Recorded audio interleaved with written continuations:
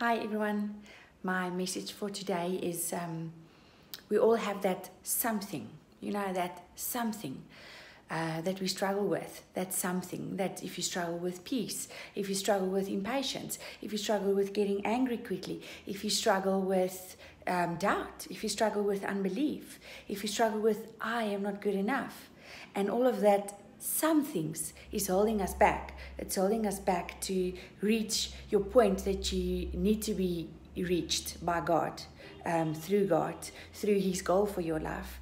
I struggle with impatience, and then I just go to Scripture. I go to Scripture, and my Scripture is that I like using is John 14 verse 27, peace I leave with you, my perfect peace I give to you, not as the world give you.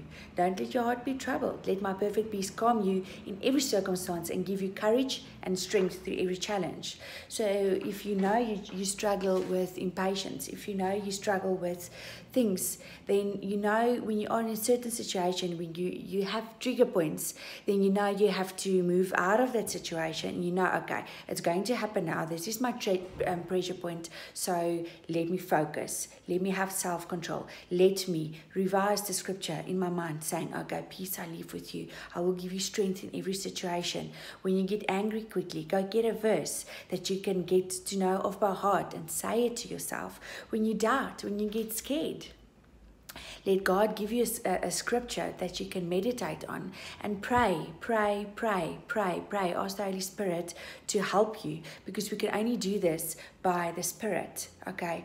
And don't feel judged by other people. People are not allowed to judge you.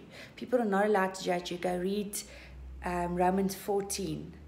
We are not allowed to judge, okay? Some people eat different food than what other people eat, but we are all loved by God. We are not allowed to judge. We are not allowed to look down on other people. We are not allowed to get, if you do something right and you get convicted by Jesus, by the Lord, it is the Holy Spirit that says, hey, wait, this is not right what you are doing.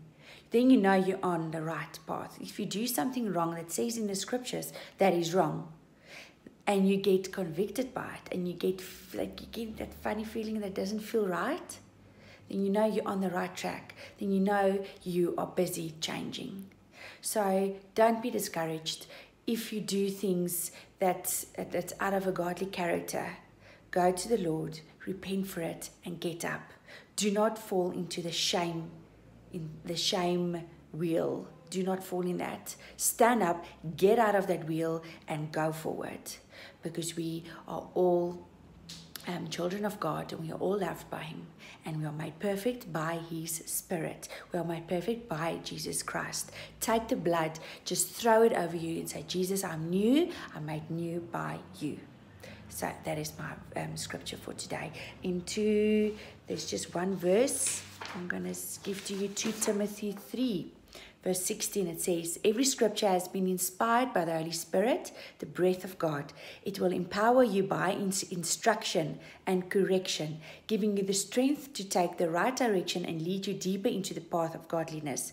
Then you will be God's servant, fully mature and perfectly prepared to fulfill any assignment God gives you. So through Scripture, we need to correct ourselves by the Spirit. Okay, have a good day. Bye.